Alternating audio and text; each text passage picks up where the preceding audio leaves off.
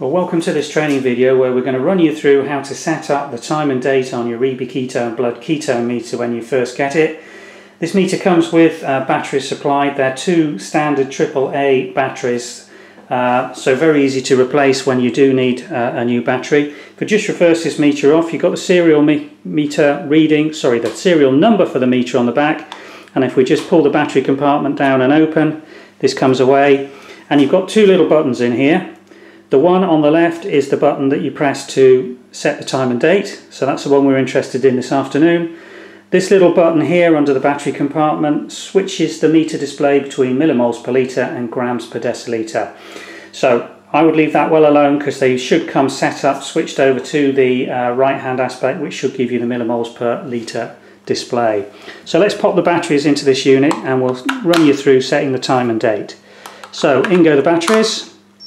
Meter beeps, and if you just turn it over quickly you'll see it running through the display settings and then going off.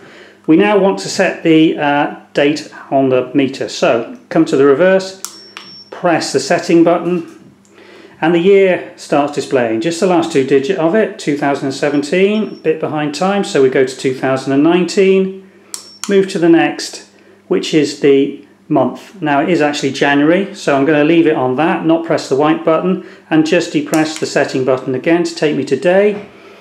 We're on the 31st, so I'm just going to keep pressing this and you'll see the day changing in the top right hand corner to 31.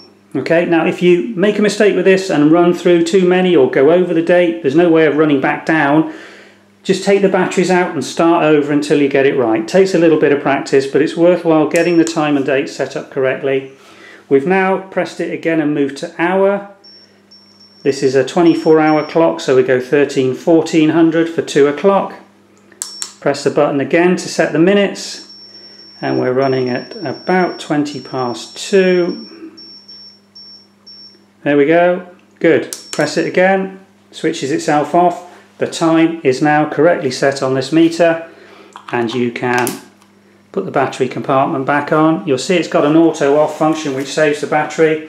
You're now ready to do your first test. I would highly recommend that you set the time and date correctly first time and keep it set. The reason being, when you come to use the memory function, the time and date of the test is embedded for you in those results that you can recall.